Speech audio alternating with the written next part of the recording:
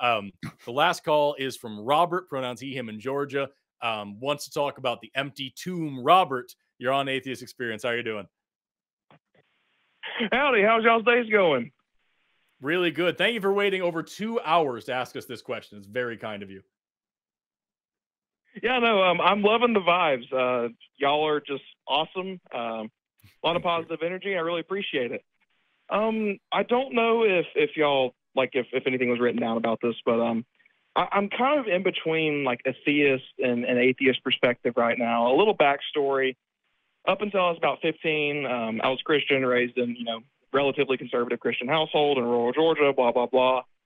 About the time I turned 15 or 16, I started watching the Atheist Experience a lot, actually. And this was back when I think Matt Dillahunty was on here a lot, like every week or so. And that actually started my deconversion process into atheism. And for the last 4 or 5 years, I've been pretty staunch agnostic atheist, haven't really questioned that. But recently I got into a debate with one of my friends who used to be an atheist back in high school, but has now turned into a Catholic.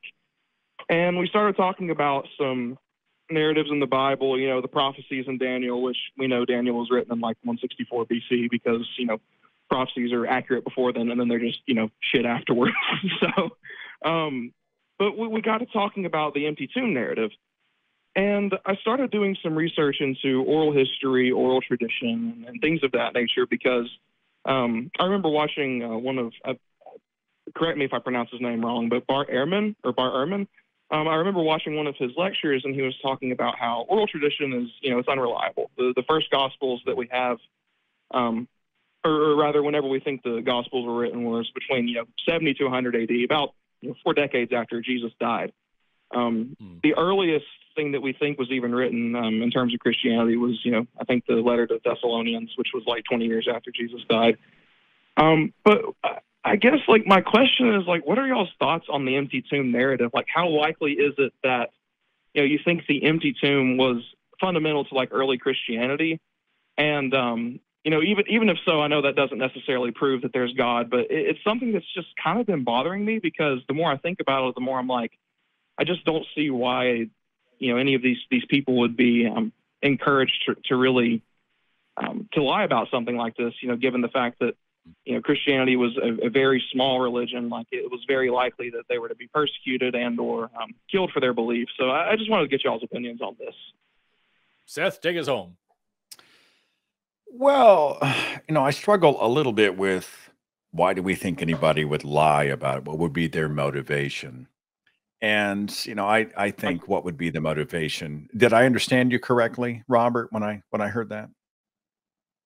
Yeah, you got it. Yeah. Well, I think why would someone be motivated to write down the myth of Perseus? Why would someone be motivated to write down the myth of Muhammad and the winged horse that flew up into the heavens? I mean, we can speculate about motivation, but I think the larger question is there any real reason to believe it? And I think that's conversation starts with an examination of the Gospels. And if you want to start with the empty tomb story, that's terrific because the Gospels actually disagree in all of the books about the logistics of that story. In fact, if you read them, not in a linear way, but if you read the empty tomb stories side by side, you will find that they are written absolutely differently. They contradict, they actually negate each other. There was Mary, or there was Salome, there was Mary Magdalene, and then there was 3, and later there's totally conflicting accounts because the Bible, the Gospels don't even agree with each other.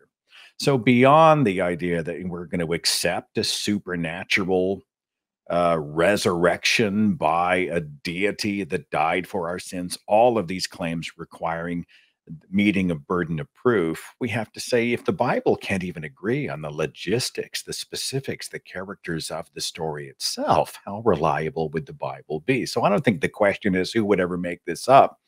I think, does it make sense? Is there any evidence for it? And if the Bible is absolutely inerrant and God's perfect truth, why doesn't the Bible agree with itself on this one story, let alone all of the others? That's my 2 cents. I see. Yeah, I've been kind of debating with myself about this too for the same reasons because, like, in Mark, it's a very simple account. It's he's buried in a tomb. And I could be wrong on this. Correct me if I'm wrong, but two women come by, they see that it's empty, and they run away. And then Mark 16:9-20 is just a later edition. It's not actually in the original manuscripts, but it starts to get slightly more embellished as time goes on.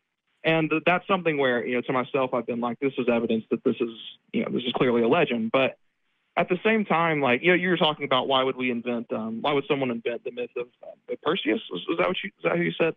I just brought up a mythological character at random. Yeah. Yeah.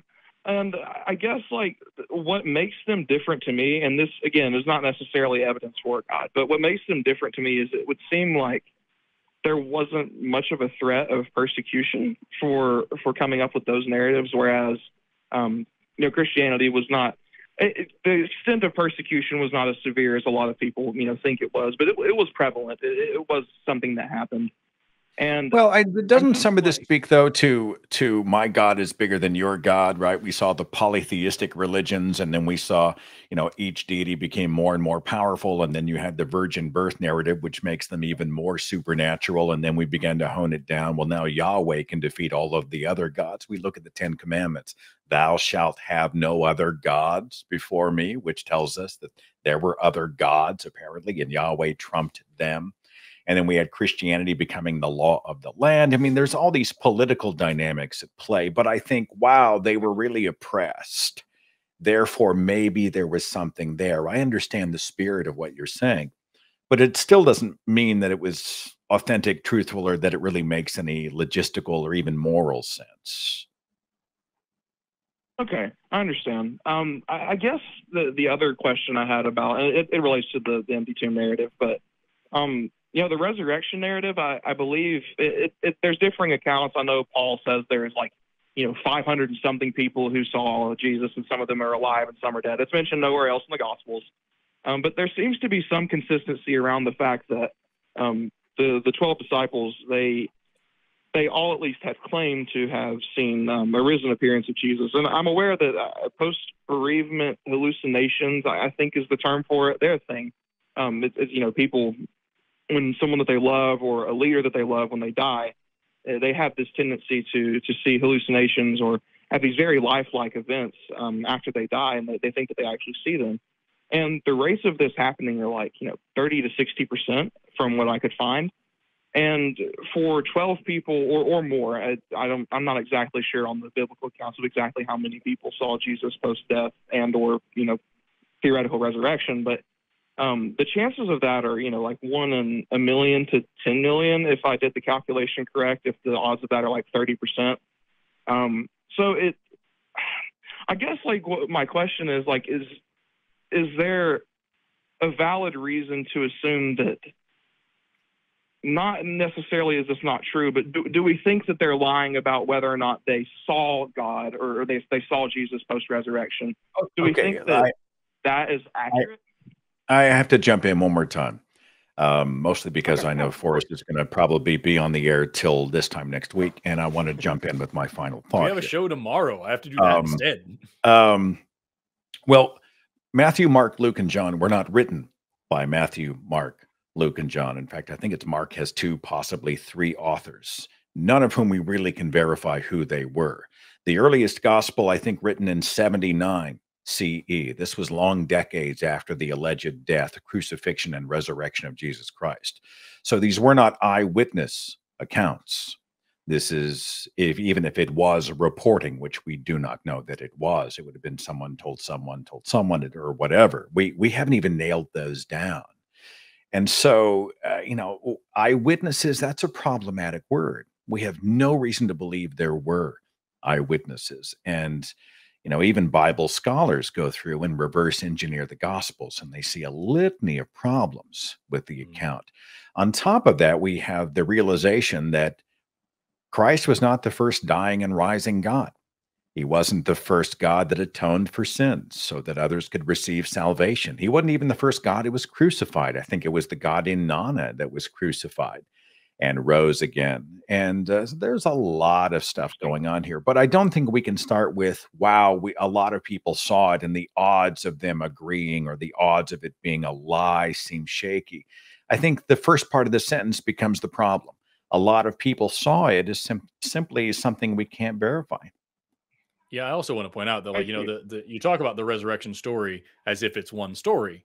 And like, yeah, people professed it and believed it if it was true, but it's also not one story. I just went and just Googled it just real quick because I didn't want to dig through my Bible out to find it because I've got my notes are all over in the margins and everything. But who saw it? You know, who came to the tomb? Matthew says 2 women, Mary Magdalene and the other Mary, came to the tomb.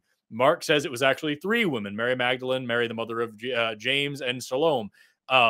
Luke says that it was 3 women, but it's a different list. It's Mary Magdalene, Joanna, and Mary the mother of James.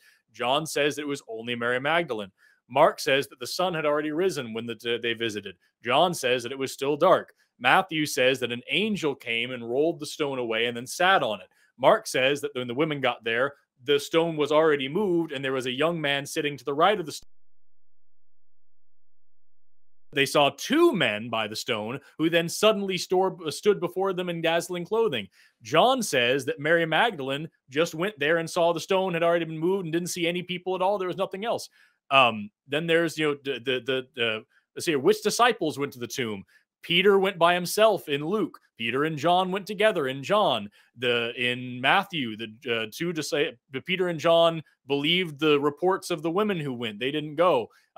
They disbelieved the reports of the women in Mark and Luke. They didn't believe what the women said, and it says that Matthew did. So, like, there's a million stories here about what happened. This is what happens when you ask atheist activists about the Bible. Right? We read the damn shit thing that goes down when you ask an atheist about the Bible, Robert. I blame you for getting them started.